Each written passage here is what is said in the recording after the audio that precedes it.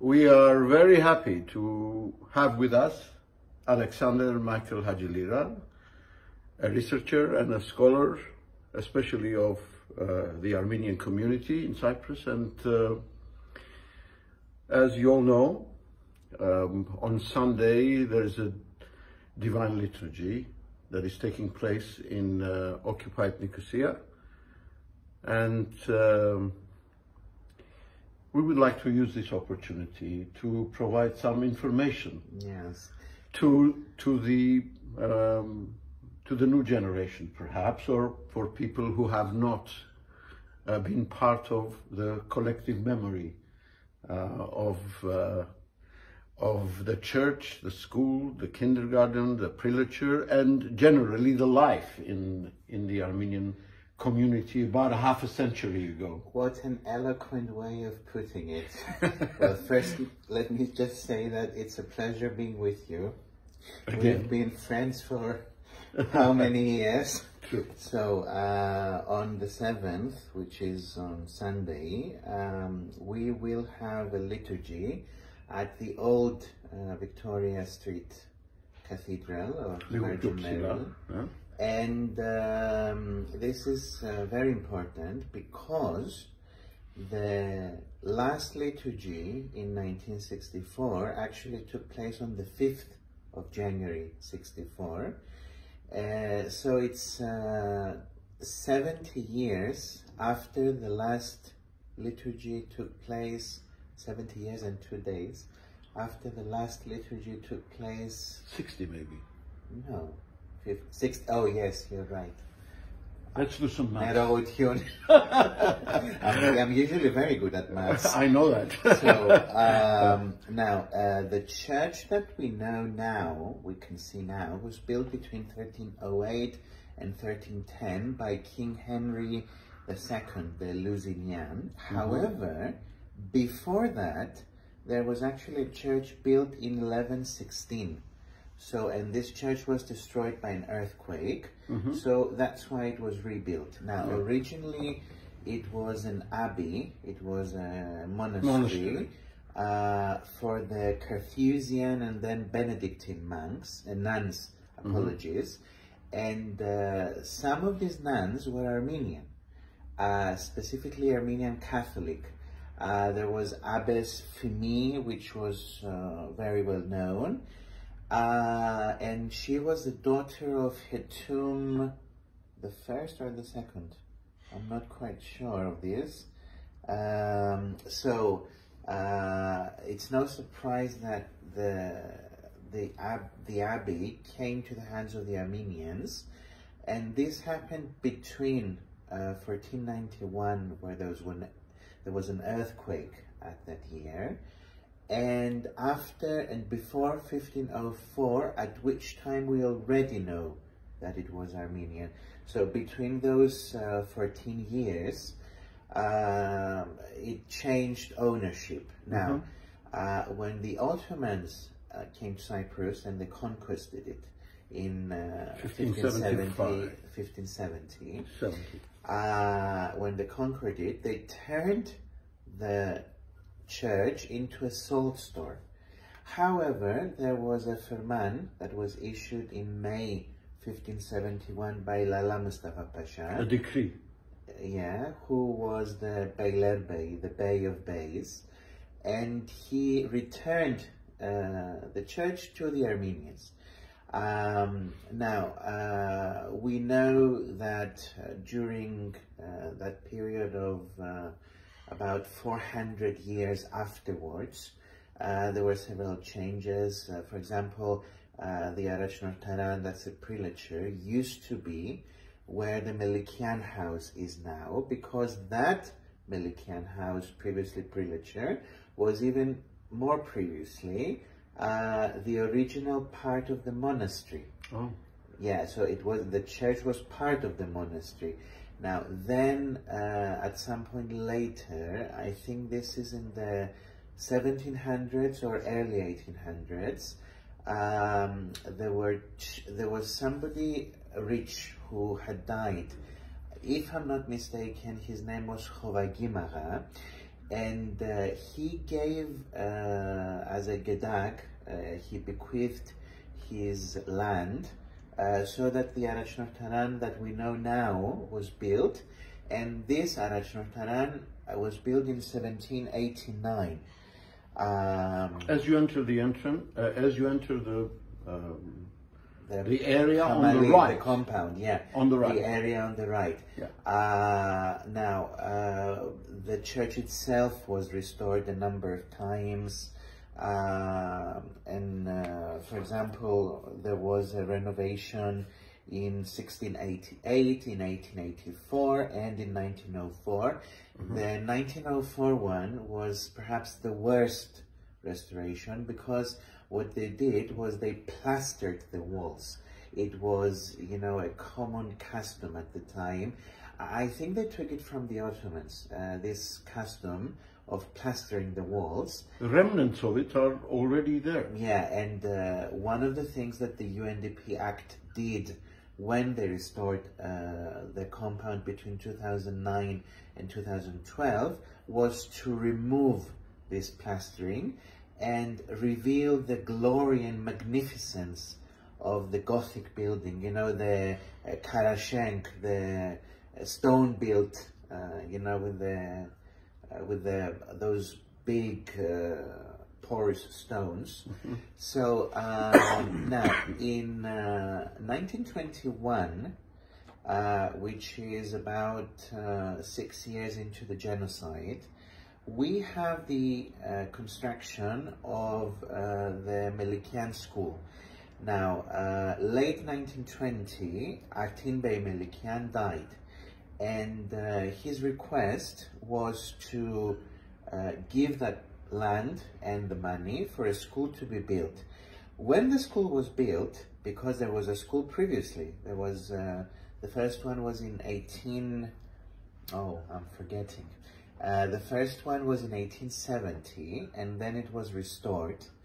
But it was a small school, and this was for boys, and it was restored by an archimandrite of Artabet called Mamigonian. And if I'm not mistaken, his name was Vahan Mamigonian. So that's no coincidence.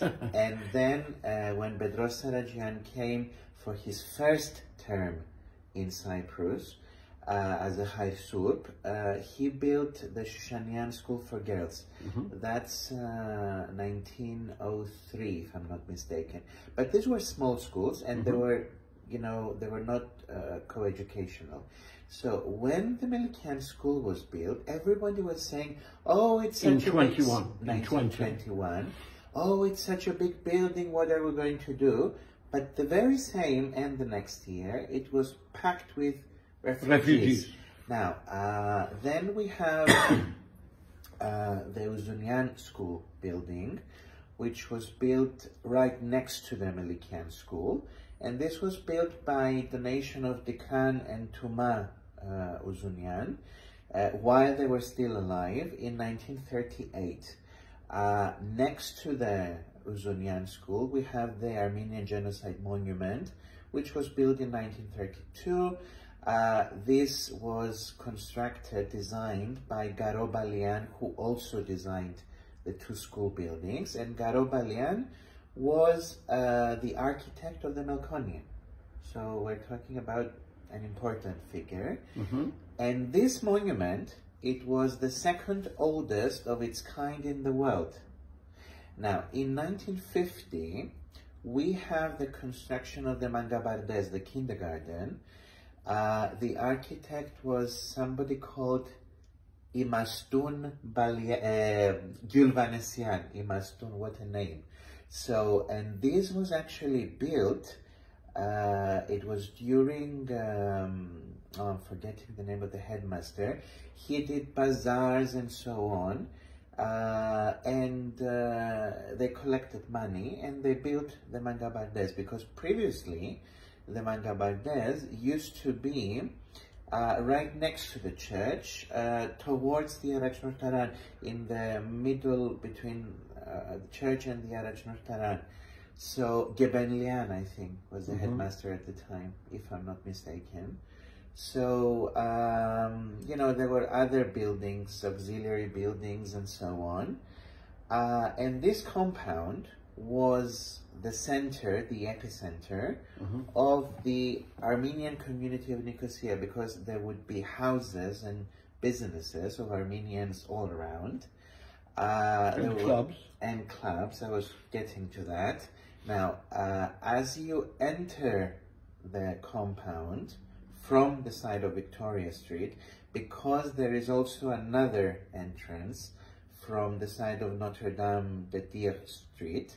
So as you enter, behind you, you have the AGBU club. Now, this AGBU club, which was actually made a club in 1957, belonged to Movses Sultanian. Movses Sultanian's mother, Herine, who was a Daratsi, she actually ran this and the building next to the compound as the so-called Armenian Hotel. And it was the first hotel in Nicosia, as opposed to the various inns that used to exist. Now, Herine married Kevork Sultanian, who was from Tokat, and then it was also known as Sultanian Hotel. So, and he donated this to the AGBU. Now, on the other side of the compound, which is the Notre-Dame-de-Dieu Street, there was the Armenian Club. Now, this Armenian Club, which was established in 1902, yes, 1902, was actually, the building was donated by Hanemi Yeramian of the well-known family from Deftera. And, you know, it was the first club of the community, and actually one of the first social clubs in Nicosia. Further down the road on Victoria Street, at a point, there was the Ima Club. And later on it moved to the other side towards the towards the walls. Now, there were also a series of houses, if I'm not mistaken, there are 21, that belonged to the church, you know, through donations, gedags and so on. And, you know, the church was renting them or even giving them to people in need. And right next to the Armenian Club was the old poor people's home, Kadanots it used to be called, and this was actually the house of Simeon Aga of Crimea, Chimitzi, who was related through marriage to Hayrabed Melikian, and Hayrabed Melikian was the father of Artin Bey Melikian, and Hayrabed was originally from Githrea. So, and they were very affluent families. And this was, I mean, after World War II, mainly, it was used to house, you know, old people, people who were in need of housing and so on. And everywhere around the church and the compound, not just Victoria Street, you could hear Armenian in the street. You know, when I went in 2019 for a conference to Burj Hamud, I actually went to the Hagazian, but we passed by Burj Hamud. I was impressed that you could hear Armenian in the street. So, you know, and, you know, everything was so close-knit, and everyone knew everyone, and so on. And then... Similar to what it was in Victoria Street. Yeah, and I was talking actually about Victoria Street now. And then 1963, 1964 happens. It was the intercommunal troubles. And one of the first places that the Turkish Cypriots went to get was, in fact, the Armenian Quarter. And an interesting fact, you posted a video a few days before about, it was Levon Sarian and Movses Elmadjian, and they were talking about, you know, the area there. And Movses Elmadjian mentioned that Aynedjian, who was a daughter of the first priest whose name we know from Constantinople, she had 50 or 60 cats. Now, interesting fact and very sad, when the conflict happened, she refused to leave her house and she stayed there. And because of all those cats, and because nobody could bring her food, because she was right in the middle, when they could approach the area, they discovered her body had been eaten by her cats. Imagine that. Imagine that. So 63-64 happens, and people, they have to leave their houses because of the Turks, and because they were fanatic. It's not every Turkish Cypriot. They were fanatical TMT, led by Ankara and so on, and they have to leave their homes. I know a case of a family. They went to a wedding which was at the Lidra Palace, and they couldn't go back to their house. Can you imagine that? Yes. They couldn't go back to their house. So, and after that, there is a collective trauma, I would say. There is a gap, a hole in the Armenian Cypriot psyche of Nicosia. And now, you know, it is interesting, let me interrupt you, Alexander, that it was a Turkish Cypriot team who created and prepared a video about those times. Our friend Mine Balman and Besim Baysal. So they created a documentary called Birlikte Miasin, together, Mazi, and the original language was Turkish, but we made subtitles in English and Greek, and they exposed and they revealed this trauma. And the circumstances under which the Armenian community of that area was forcefully expelled. Exactly. You couldn't go, you couldn't stay, and you had to go. There was no option.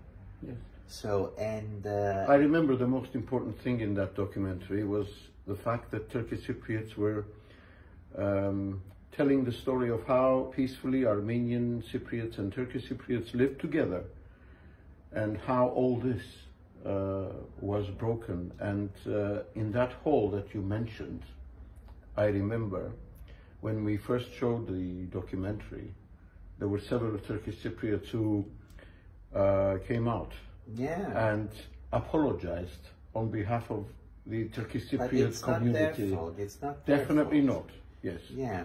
So, and now over time, the church, as of 64, it was used by the Turkish Cypriot militia. Then after the invasion, 74, it was used by the Turkish military, until there was an earthquake in 1998. Now, when this earthquake happened, there was damage to the building. So the military left, and some settlers settled, to use a pun intended, settled there. Now, these people, they were from Anatolia. I don't know if they were Turkish or Kurdish. And they lived there until late 2006, early 2007.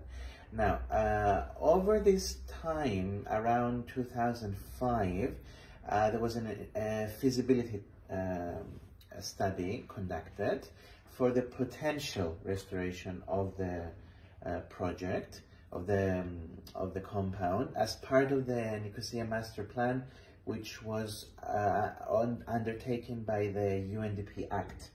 It was actually one of the last restorations by the UNDP Act. And it was finally restored between 2009 2012. And on the 11th of May, if I'm not mistaken, correctly, on the 11th of May 2014, Archbishop Varujan Hergelian, just a few days before he left the island, he reconsecrated the cathedral, and held the first Padarak, the first liturgy, after 60 years, right? 64? Yes. No, 50 years. 50 years. Then, 50 years. 50 years. 60 years now.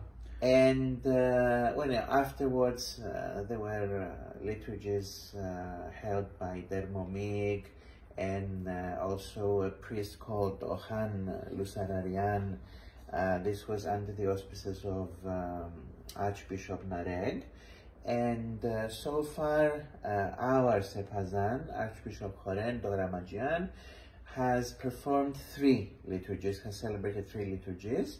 On the 16th of December 2018, on the 28th of November 2021, and he will do the 3rd one on the 7th. Well, let's hope for many more. Alexander, we've passed the 20-minute mark. I don't want to make this a little longer, so we'll put an end to this interview, and I would like to welcome you to Gibrahayer. Put a semicolon. A semicolon, okay. And when we come back from the Divine Liturgy on Sunday, we will come and share our experiences once again. Thank you, and I hope people go on Sunday, because we need to be there, we need to show our presence, we need to claim what is ours. Thank you, Alexander, once again. You're welcome.